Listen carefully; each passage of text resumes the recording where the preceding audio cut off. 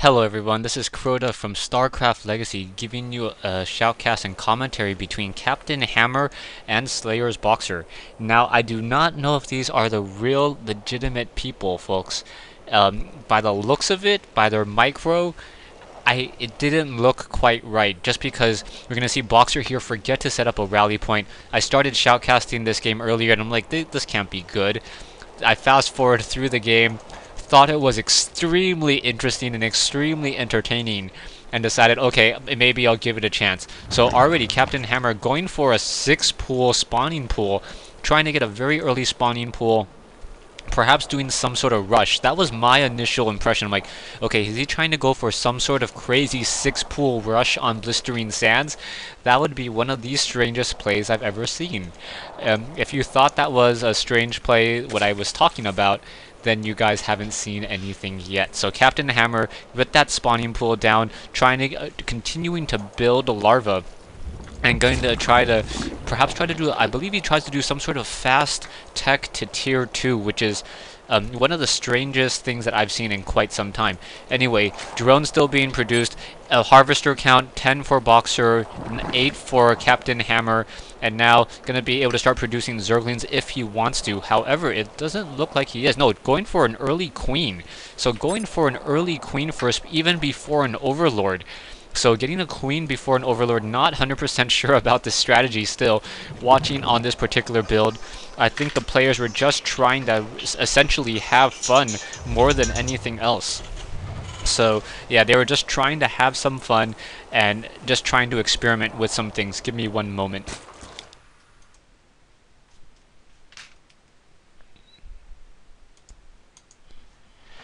Hell, sorry about that. Gonna go ahead and unpause the replay. So, back over here, the hatchery already has that first queen building, and now also producing an overlord.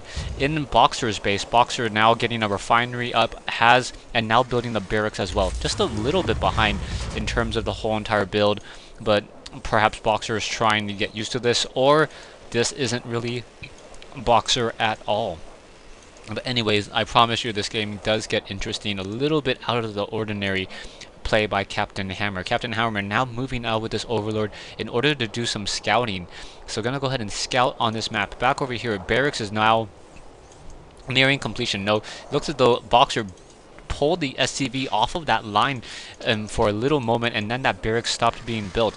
Back over here, we already have the queen spawning larva on the building, and now we have an extractor up and running. Also, a second queen being trained. So there are 2 queens currently out. Now remember, there is only 1 queen that you can spawn larva at a time. So to have 2 queens, you normally have 2 hatcheries, or you really want to use a lot of creep tumors for some strange reason. Once again, for some reason, canceling that extractor once, and also building a 3rd queen. So when the first time I watched this replay, and as soon as I saw that there was 3 queens, I'm like, is CptHammer trying to go for some sort of crazy queen rush?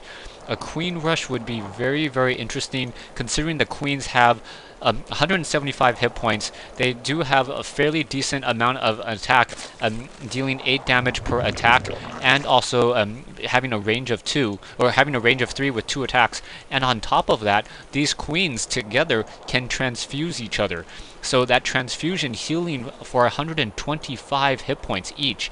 Now that hatchery, as it's being completed, being morphed into tier 2 into the lair, it will also open up the Nidus Canal for him.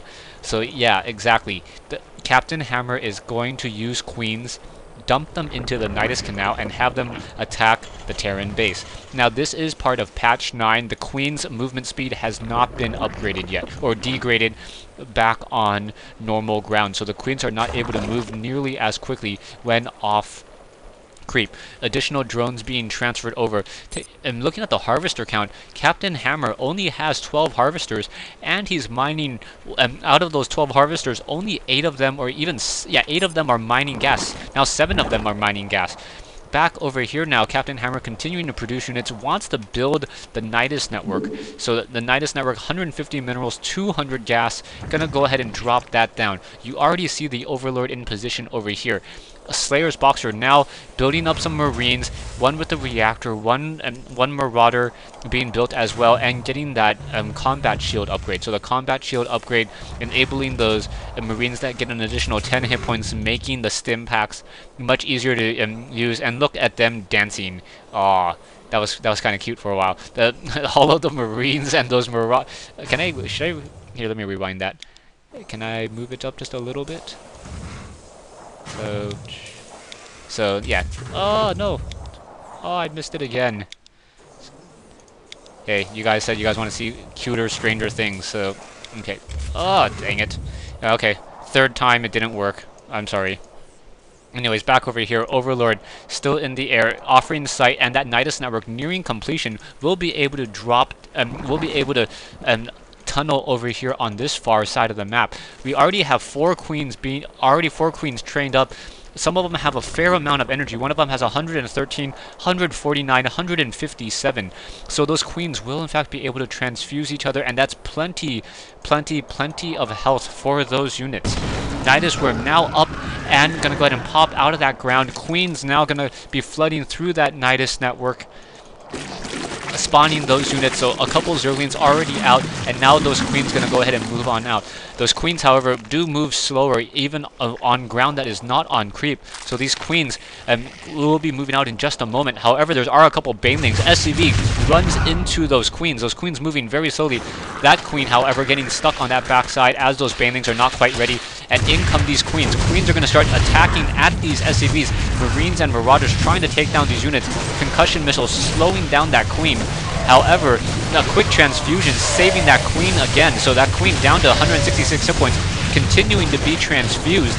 So just a queen rush, using these queens, taking down these Marines as these Zerglings are making short work of these SCVs over here.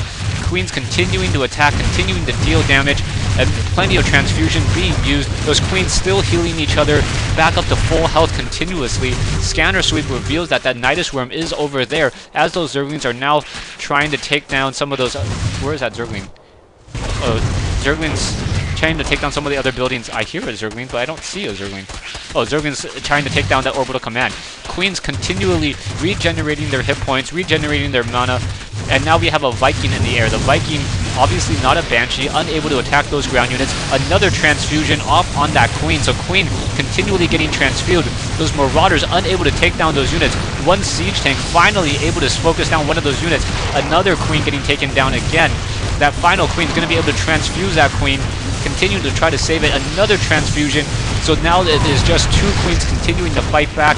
However, the command center has been taken down by those Zerglings. And Boxer pretty much has nothing left in his base. He does not have the minerals in order to rebuild a command center, so all that he has are these 4 SCVs over here, unable to harvest anything else, and Boxer is going to have to GG in just a moment. Army-wise, CptHammer only has 150 minerals in terms of an army compared to SlayersBoxer's 550, but that should still be enough if CptHammer is mining at 200 minerals a minute more than SlayersBoxer. Thanks for watching, thanks for listening. I hope you guys enjoyed this replay here from Blistering Sands. Just a interesting strategy that I've never seen before. I hope you guys enjoyed it.